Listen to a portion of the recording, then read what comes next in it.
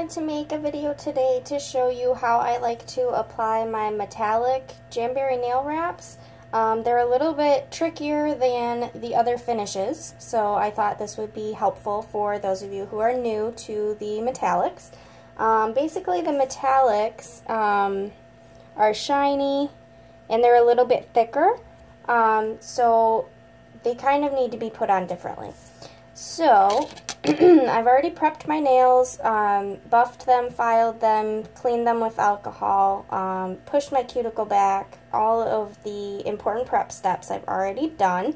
If you're not familiar with the prep steps, you can watch my application video. I think it's called The Importance of Prep or something, to help you.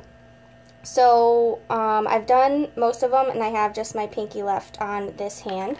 So I peeled my nail wrap off with my scissors so that I'm not touching the adhesive. And then what I like to do is, I'm not sure if you can see, I like to apply them cold, which means I have not heated them at all yet. So I just line it up, stick it on my nail. I haven't done much with it, so it's still kind of sticking up on the sides and everything. Then I take my cuticle pusher and I go ahead and go around all of the edges and make sure that I have it applied straight on there. Go ahead and get all of the edges and the middle and everything all pushed down with my pusher. Still have not heated it yet, just took it directly off the sheet and then put it on my nail.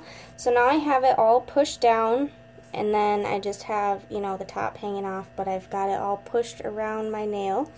Then what I do is I heat it up. My heater is over here. Put it over here for a second.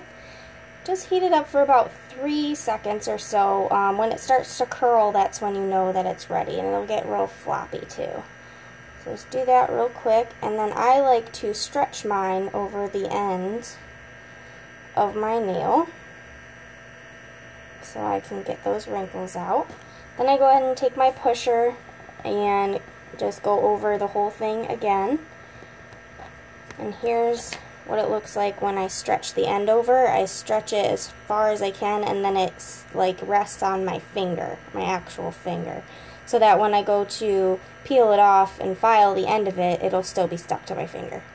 But that way you can get a really nice seal and application without any wrinkles or anything on there. And like I said, the metallics are a little bit trickier, so I just wanted to share that with you. It works really well for me. And then the next step is to let it cool off and then just file the end off.